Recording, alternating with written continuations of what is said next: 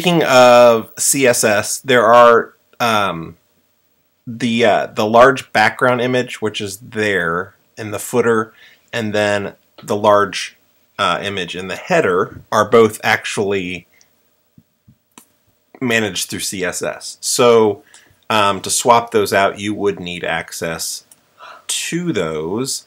And I could show you, like, at least here locally.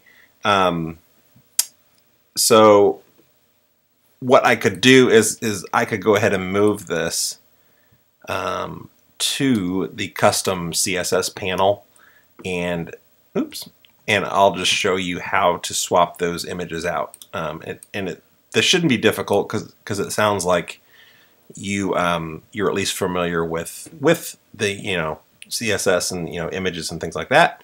So let me just do that really quickly, and just recording it so that you'll be able to kind of play it back, slow it down, whatever you need to do. But so the built-in CSS area is, you would go, let me start over. You go to Design and then Custom CSS. And it's kind of laughable how tiny this is. But what you can do is open this in its own window. It's not the best. In fact, I don't trust this enough to use it. It used to be better actually in version 6, because what I've noticed, let me paste this in. Yeah, it says unsaved. Well, at least it says save there. So, okay. So what will happen is all of the styles that I'm using,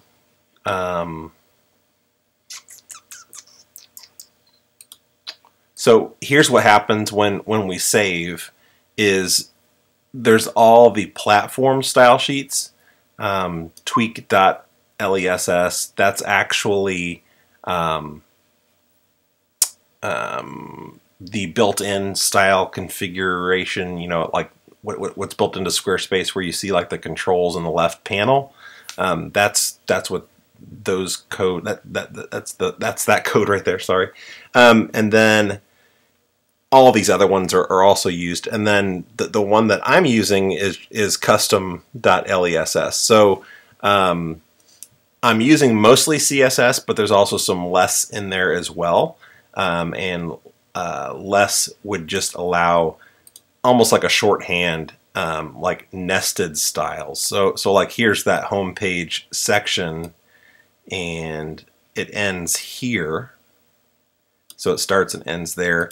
And then within the homepage section, we have this. So so with that, we can basically call like one area. Here's the focus area section, and then within there we can style the H1, the H3 heading, and all those things. So I don't want to go too deeply into the nerd forest on those things, but what I wanted to show you was how you will be able to edit these areas. Specifically these photo areas. So let me go grab the footer one too. Features go. Footer section. Rolled wheat. So there's the footer one. I'll just grab. It's actually all the way down here. So I guess my footer one was pretty big, but I'll go ahead and get it. And then what I will do is I'll just put it there. And actually what you could do is if you wanted to just swap out just that image, this will do it for you. Okay, so we'll say homepage, well, yeah, I'll just say homepage header section, and then this is the footer photo section. I guess that'll make sense. And then within this we would have footer section. I guess these aren't nested, so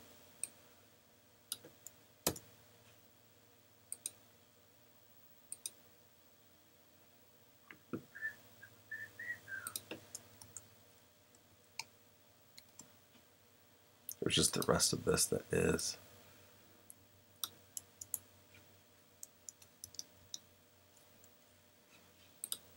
Okay.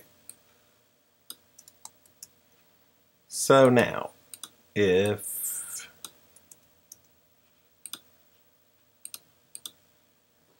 I say save. Okay, so let's go look at these files then really quickly. And I'll just open up a new browser window and I'll just paste that in there. So there's our rolled wheat file.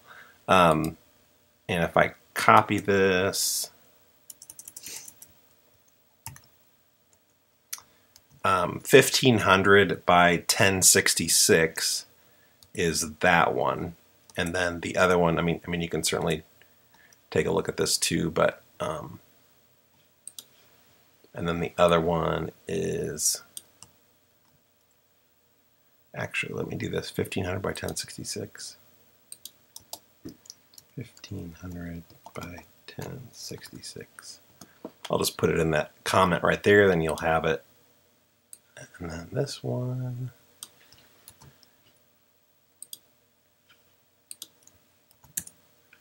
Might be the same.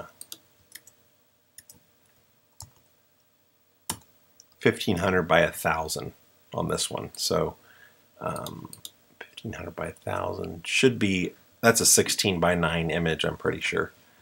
1500 by 1000.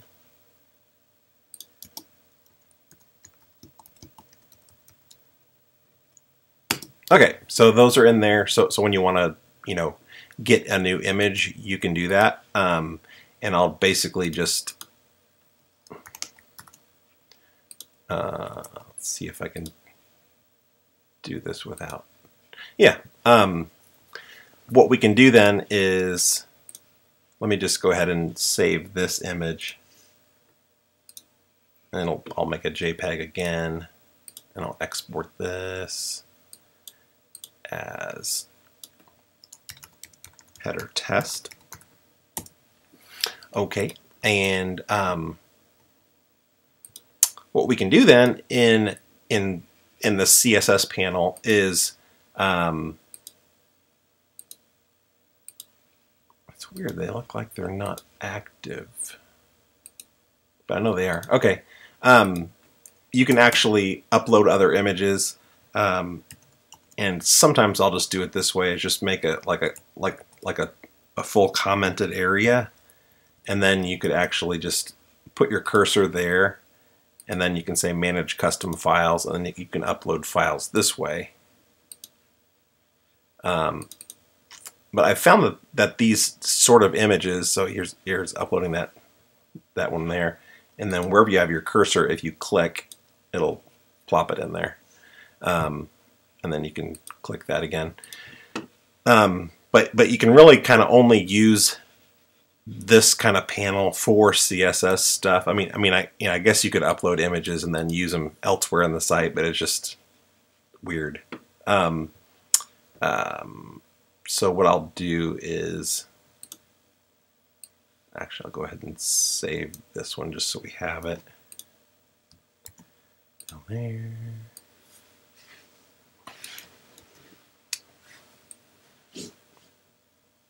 And again, this is just a commented, like start, stop comments.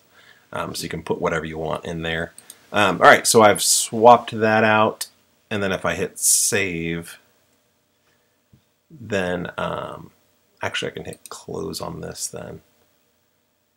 And site, where's the site? There's the site. Oh, and then once I've saved it, it'll actually appear over here. So it's a little weird. They've updated it since I've used it last, so I feel a little better about it now. So I've just refreshed it. And clear cache and refresh, maybe.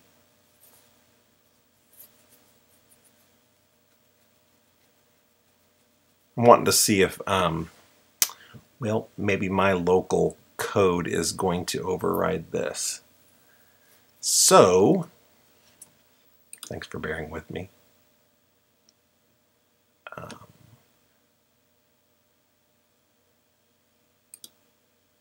what I'll do here then is I'll just comment this out on my code.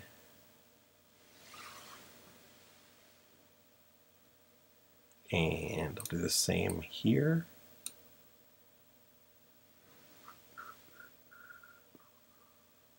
Nope, not there.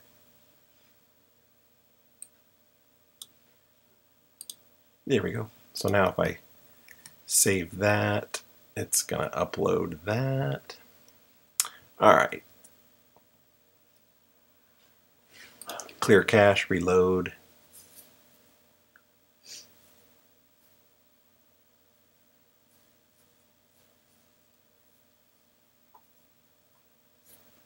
It must be working because it's broken. Let me figure out where we're at here.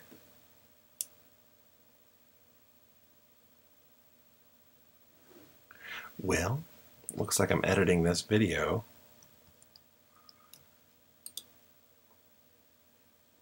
Oh.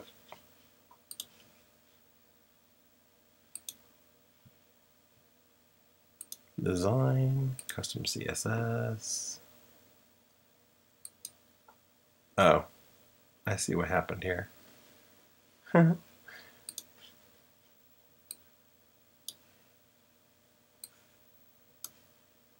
So I did this and I pretty much uncommented all of my code.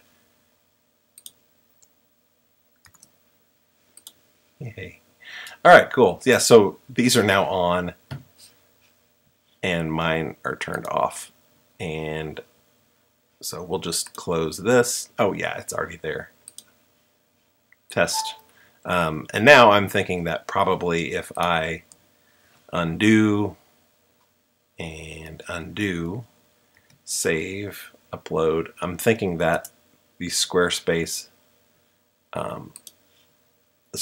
one will still win. Yep. So cool. All right, so this is a true override, which means that's live right now on the site. And if we go back to the CSS area, custom CSS, and I'm just going to say select all, X, save. And there we go. We've reverted back to my local code. So cool. Let me put that back in. Save. Test. Cool. Very fast too. All right. So open a new window, and now yes, you would have full access to override any CSS on the site.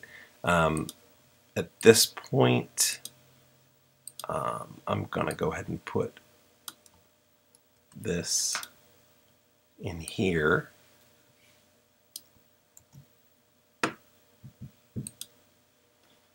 So whatever you're going to original header image, I'll just put that there. And let's do this just so you have it.